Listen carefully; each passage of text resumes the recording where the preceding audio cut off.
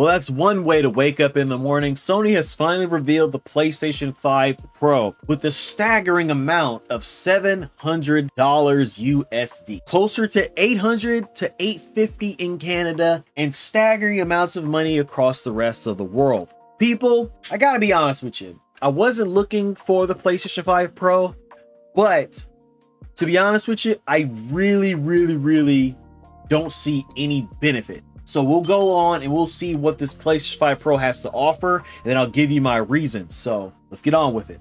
Welcome to the PS5 Pro. What does the PS5 Pro actually entail? We're just going to give you a brief overview. You guys can look at this if you want, or watch the original video, or go to the PlayStation blog post, and then I'll give you my official thoughts. It consists of an upgraded GPU. The PS5 Pro has an upgraded GPU of 67% more compute units than the current PS5, 28% faster memory. Overall enables the 45% faster rendering for gameplay, making the experience much smoother. Pretty much the people that like frame rates and stuff like that, higher frame rates and high fidelity, you're gonna get that. Advanced ray tracing. Honestly, ray tracing makes your games look pretty. I like my games looking pretty with ray tracing. That's why I like ray tracing. But a lot of people turn their ray tracing off, and this is pretty much standard gameplay. AI-driven upscaling. This is what I really do like about the PlayStation 5.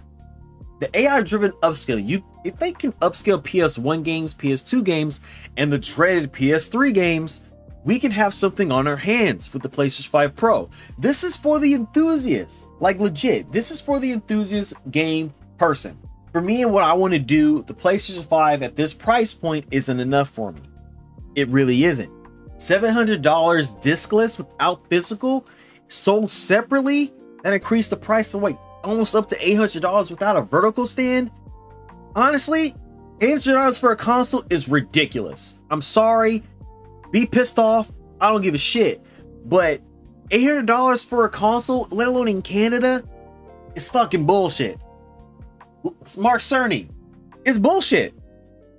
You should not be spending $800 to freaking $700 to $800 to $900 on a freaking console. If you're spending that kind of cash, buy a PC. You can get more and then some. Point blank. That's what pretty much got me right there. I'm not feeling that. You know, games is gonna come with the PlayStation 5 Pro. This is gonna be upscale for the PlayStation 5 model, PS Slim. Like, I'm gonna be honest with you guys. For me personally, I was expecting a bit more. You know what I'm saying? Like, I want to see a good graphical update. It's not that much of a jump from the regular PS5 model to the PS5 Pro. I get you're saying this on paper, but the visual aids that they showed, Last of Us, freaking Final Fantasy, and some other stuff, it doesn't click with me. It ain't working. The PS5 Pro model will be the best way to play these games, but if I'm going to be playing these games anyway, spending all this money, I might as well buy a PC. Like, and that's pretty much what I'm doing. Like, I got my Xbox, I got my regular PlayStation 5, and I got my Nintendo, but I need a better PC. I could buy these things for a PlayStation 5 model, but with a little bit extra money, hey, I can get a PC that's damn near stronger than this.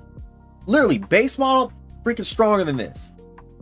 I don't know, man. I don't know what Mark Cerny and them were thinking. Because you know they're going to be coming with bundles with this. They're going to be coming with a bundle sale. Oh, $800 to $850. I'm like, listen, I buy stuff to last. By the time you get this, in a couple years down the road, what video game is taking full use and advantage of this? Nothing. At that time, it's going to be toward a PS6 time.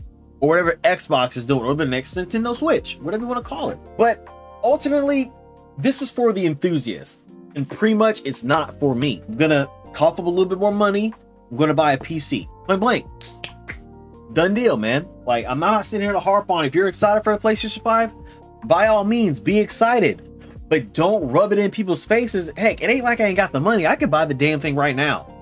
I just don't see a benefit to getting this. If I have a regular PS5 model, and if I get more money, I can get a PC that does more features. And it's upgradable. I don't know, man. It is what it is, people. But if you're excited about this, cool. If you're not, be like me, go ahead and buy a PC. That's all I gotta say, man. I'm out.